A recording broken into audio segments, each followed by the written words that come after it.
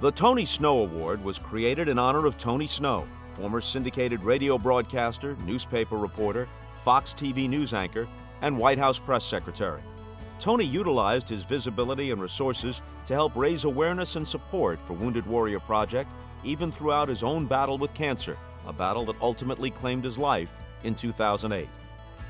The recipient of the Tony Snow Award is someone who, through his or her work in the public eye, has made a significant difference in the lives of injured servicemen and women, and who has demonstrated an unwavering commitment to Wounded Warrior Project.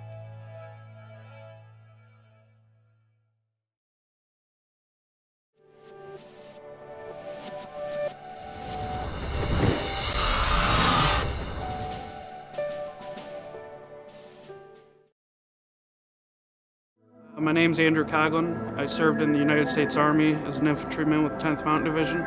Served in Iraq from 2003 to 2004. Here I am, a guy, a broken soldier, struggling with PTSD.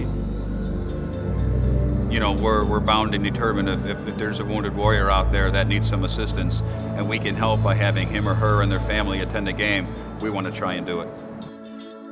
I'm a diehard Michigan fan, so just going to the game alone would have been cool enough with me, you know, but going there and being able to hang out with warriors that I never met until game day, you know. I've been involved with the National Association of Collegiate Directors of Athletics since 1994. And after we met with the leadership of Wounded Warrior Project when they wanted to bring us aboard as an agency, I called Bob Vecchione, who at the time was the Assistant Executive Director, and I said, just listen to me, don't say anything till I'm done talking. I want to get you involved with something. You're not going to make a nickel on it. I need your clout, and it's certainly the right thing to do. It was amazing to see all these people rallying around not only us, but the institution for supporting us. They walked us through, we got to meet the players, go in the locker room, and then at halftime they brought all of us out in the middle of the court and they introduced us all, gave us each a game ball. The referee gave me the coin. It was a special NACDA Wounded Warrior coin. That kind of added a little extra to the day. So not only do we make sure that they're part of the game by talking to the actual sports teams, but we make sure they're in the stands and hanging with some of their buddies, and a lot of them going through some certain things like PTSD. The first time they actually met people from their own areas were at these games, and they developed long-lasting relationships from it. The Warriors and I, you know, we're sharing stories, and our wives and our family members are sitting right there.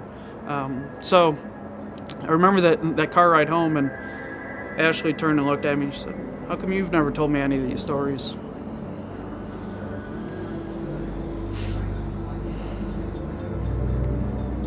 You know, but it was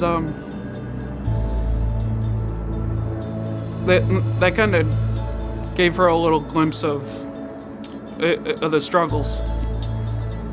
It just really hit you that people actually get up and appreciate the fact that you did something for them, for their country. So it's really heartwarming. It's one of the best things NACDA's ever done, and Wounded Warrior Project has become a part of our fabric of the association. It makes me feel like everything that I sacrificed and the people that I fought with sacrificed was actually for something good. When you come home and you see that these people actually do appreciate your service, they do appreciate everything that you went through, yeah, it makes me feel real good. The path that I was on,